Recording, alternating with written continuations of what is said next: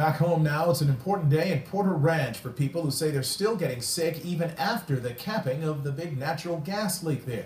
Today, teams from the County Health Department, UCLA, and the EPA gathered samples from inside several homes. They're looking for chemicals associated with the natural gas leak at the Aliso Canyon storage facility.